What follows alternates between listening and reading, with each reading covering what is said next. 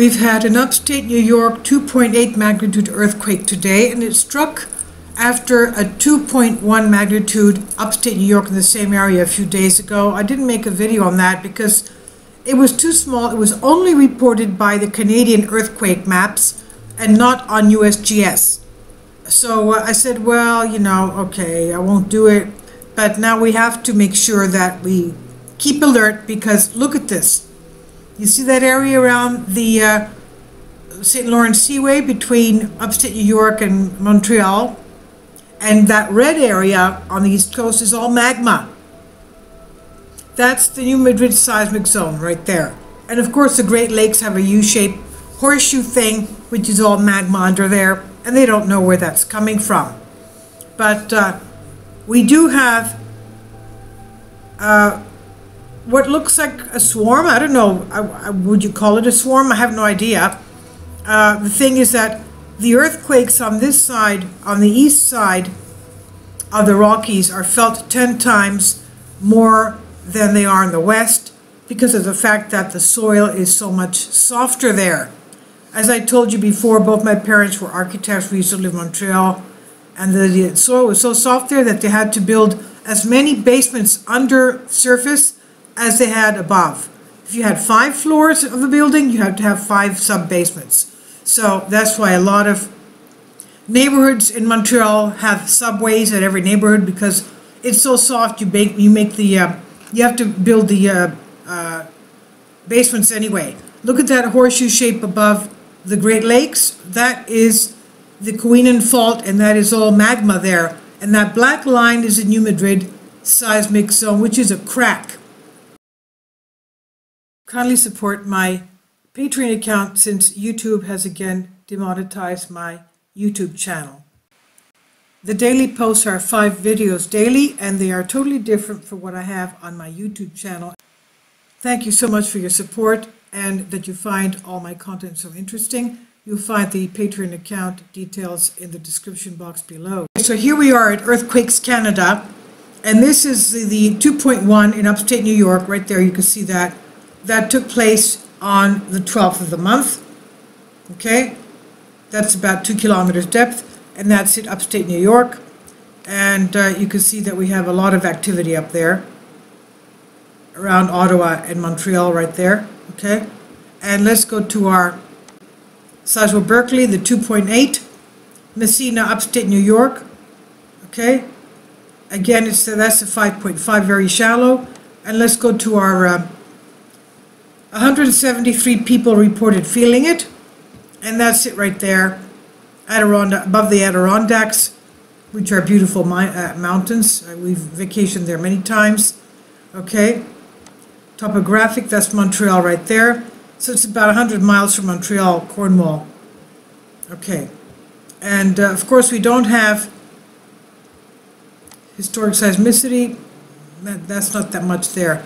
But we have known, we were told that, let's go here, the area of Quebec right around here, this is basically to be viewed as a supervolcano area, but not many people talk about that.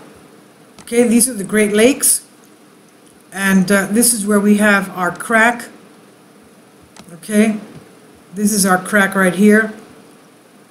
Right there, that's the New Madrid seismic zone, but it should be called New Madrid rift zone because it's rifting. And the map that we saw before has the magma under there. That's St. Lawrence River, Ontario Lake Erie, and that's the Mississippi River, as you can see right there. Okay, the Great Lakes have their own magma underneath. That was there from about 990 million years, about a billion years ago. But they don't know where the origin of that magma is because it's so old. And of course, these are the underwater seamounts heading towards Maine and Montreal and Ottawa. Maine has 5 volcanoes, as we all know, 4 of them in a 100-mile radius from each other. And these are all underwater volcanoes with 30 the seamounts under there on the East Coast. So all of you there, please be very careful. That's the map of it, and if you want to read about, oh, sorry about that. I went out too far. Oh, they don't have the summary of it. Okay, they don't have the summary. But usually they tell us that it's about, you can feel the earthquakes 10 times as much as you would feel on the West Coast. Oh, here it is. They've got it up there. Adirondacks region of upstate New York is one of the more seismic active parts of Northwest. The 3 largest known earthquakes caused about 20 million damage back in 1944. In this area of Messina, that's where we have this earthquake, 2.8. That magnitude was 5.8,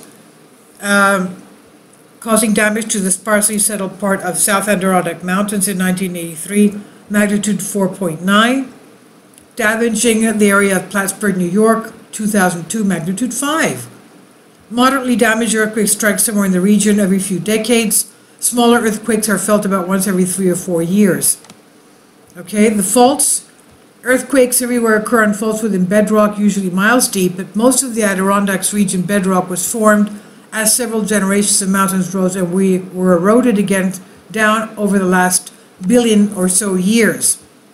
So, well-studied plate boundaries like San Andreas in California, scientists can determine names of specific faults, but this does not take place in the Adirondack, the eastern region, because it's laced with known faults, but numerous smaller, deeply buried faults remain undetected.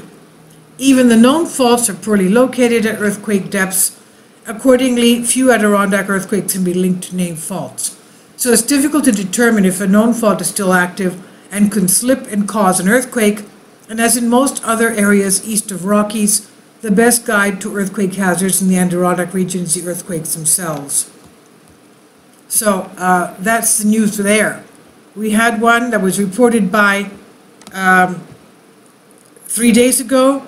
Okay, that's not the new one, that's the old one from July 12th.